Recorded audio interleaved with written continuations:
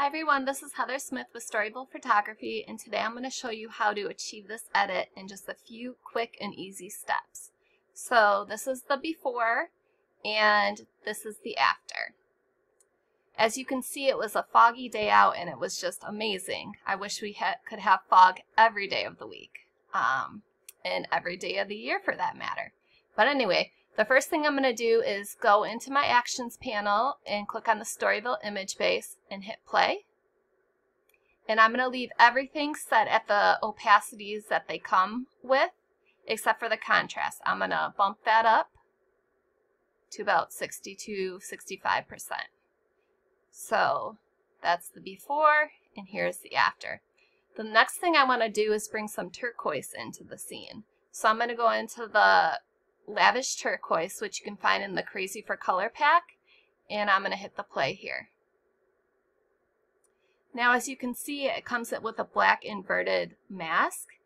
Instead of that, I want it to be white so I don't have as much work cleaning it off of my subject, since I want it on pretty much the whole image except for them. So I'm going to hit Command I, and then I'm going to make sure that I have a soft black brush at 100% opacity, and just going to kind of zoom in and wipe it off of them. Now if you're doing this for a client or you plan on printing, I would take a bunch of time to get it perfect. You don't want any haloing. You can even use a harder brush to prevent the halo, but for the tutorial purposes, I'm just doing this really quick. I also want to take it off of the road or the sidewalk,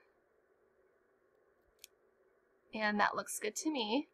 I do want a little bit more turquoise in the image, so what I'm going to do is open up the action there, and I'm going to go to the turquoise base, and I'm going to hit Command J, and that is going to duplicate it.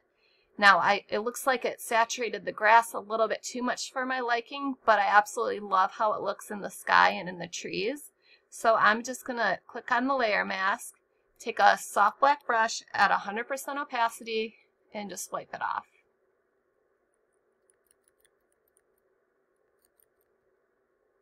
There. So that's the before and after there. And now I want to bring a little bit more orange into the trees and really make them pop. So for that, I'm going to hit the Crazy for Coral, and I'm going to hit play. And I'm going to keep it inverted and just paint it on the trees at 100% opacity with a soft white brush. And then I'm probably going to tone it down a little bit after, but I like to see where I'm painting, so I keep it on full blast. Pretty. So I'm going to start at the 0 and just kind of see where my eye likes it. And I think I like it there. And the last thing I want to do is just kind of darken the bottom a little bit. So to do that, I'm going to make sure that I am on the black right there, and I'm going to select, oh, you can't see it off of here, but I'm going to click this little circle at the bottom and hit the gradient, and I'm just going to leave it linear bottom at 100% and hit OK, and select soft light, turn it down just a little bit. And then I'm going to take a soft black brush at 100% opacity and just brush it off the top part of them.